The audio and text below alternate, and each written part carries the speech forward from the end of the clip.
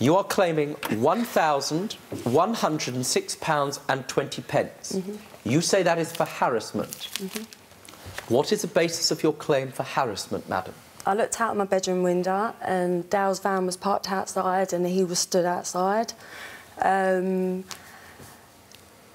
and screaming, wants his money, started talking about my son's dad. No, I never. I turned around and said, the reason I took him away, I'd pay for him to go on. Talking! Carry on. You'll have a chance to respond. Started being really aggressive and abusive. There had been a mention that his dad would be ashamed of him or something. Oh, leave it out. Carry on. Yeah, exactly. Carry on. God. So I'm shaking. Don't shake. I need to know. He then was threatening to pass the debt. He said it's a debt and that he was going to pass it on to somebody, meaning someone... I understand. Yeah. So basically threatening to send people to my house with my kids in it.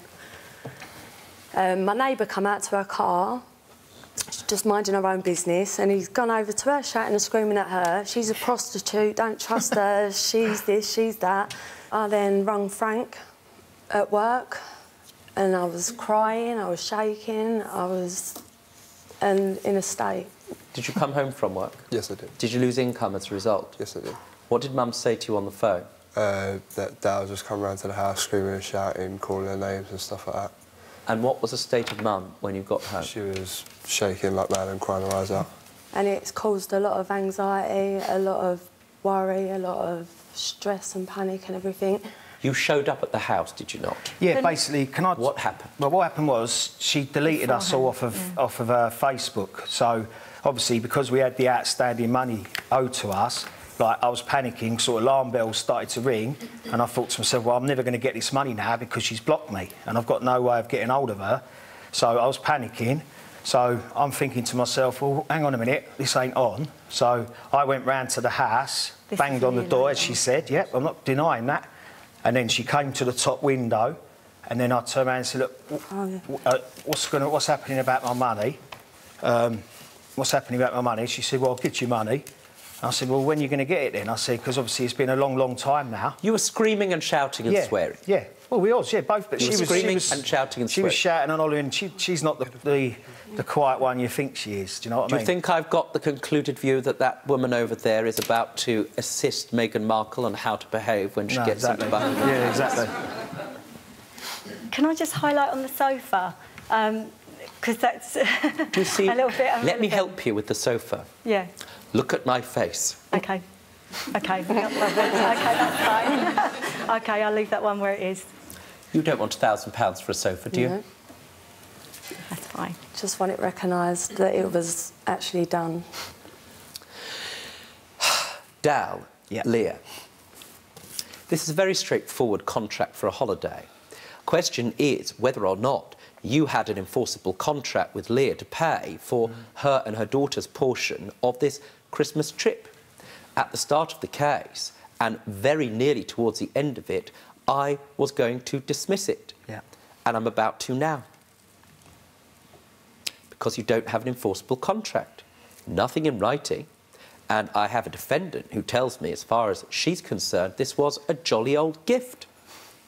In law, you can't enforce that sort of thing because, frankly, unless it's in writing, that's all courts would deal with. There's no intention to create legal relations. Sometimes you do things for people, friends, families, etc., and the courts cannot get involved. And that, sir, is the end of the matter. However, I am perfectly satisfied, bearing in mind the messages that I've seen, both from Leah and also from Frankie, that it was thoroughly and perfectly understood that Leah had to pay her portion of this trip. What's more, even if she did not understand that at the time, subsequently she made a clear promise in a message that she would pay that money back. That was a new contract, an offer she made to you, an offer which you accepted. You are consequently entitled to the value of the holiday, her portion, which is £927. The court awards you that £927. I do not award you the £60 for the to and fro from the airport.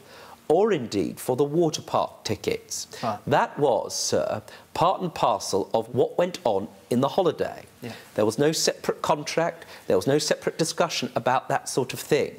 Madam, I accept you had a fright and it was unpleasant.